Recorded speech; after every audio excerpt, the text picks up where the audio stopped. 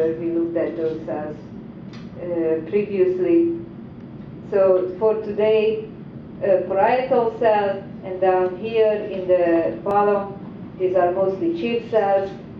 Just remember some regenerating cells are in between those, and in between the parietal cells, you see the mucus secreting cells. Yes, there are some enteroendocrine cells. Let me not search for those right now. Well, yeah, Dr. Fuller is right because, oh, this one is a pretty one. Hey, that has that halo around the nucleus. There is one at the tip of the arrow, and there is another one right here. They like to be, close to each other sometimes, even if they are scattered. That's likely to be one, and this does not have that halo. However, if I move the fight focus, you see that down here towards the basement membrane, the secretum is there underneath the nucleus. Okay, the other one right here, I would not, it may look like one, but I would rather say that the nucleus is too small. So I would say that is rather a lymphocyte passing through, but it's not a sure thing, okay? But this one is a very nice one because the enteroendocrine, if you look at it, the nucleus is lighter. If you look at the nucleus on this other side, that is a very light, dark nucleus, I would think that's a lymphocyte over there. If you compare it to these cells down here, right here, those are lymphocytes too. And as I told you, lymphocytes are able to pass through the surface epithelium and go out into the lumen. And there are a number of plasma cells here in the lamina propria, many of them here. All those cells are plasma cells. We're going to go to slide 4. That's the pyloric region of the stomach. Nothing really to write home about, because what you're going to see is that those glands are much more coiled out. It means that when we look at, so this is the surface epithelium, the pits until here, and down here are the glands, and most of the cells are mucus secreting cells.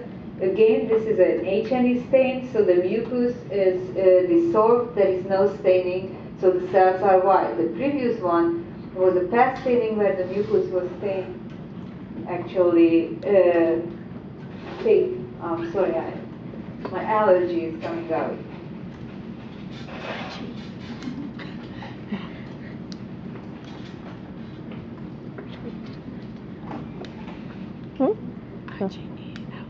Okay, I'm sorry. That's funny. So, this is the pyloric region. Let me go back to the lowest magnification. So we're gonna see. I thought IgA had something to do with allergies too. A little bit. Something in the eyeballs we just learned about. Okay.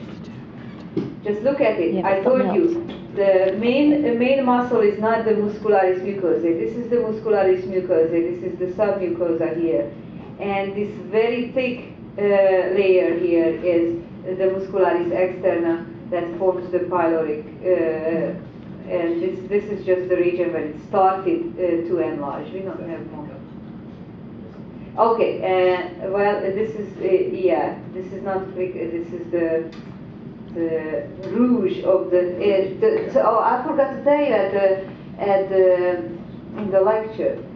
So these large folds that also contain the submucosa in the stomach, they are called rugae. Okay, Rouge. Okay, and in the small intestines they are called plicae.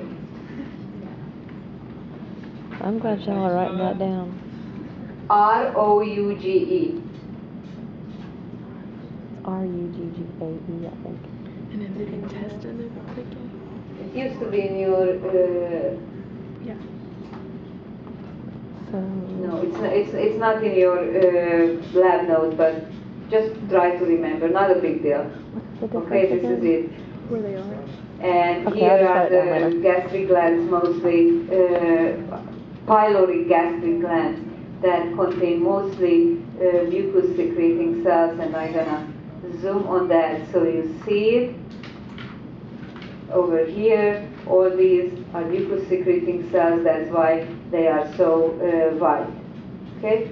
And this is the muscularis mucosae, this is the submucosa, and out here is the smooth muscle of the muscularis externa that forms the pyloric muscle or sphincter.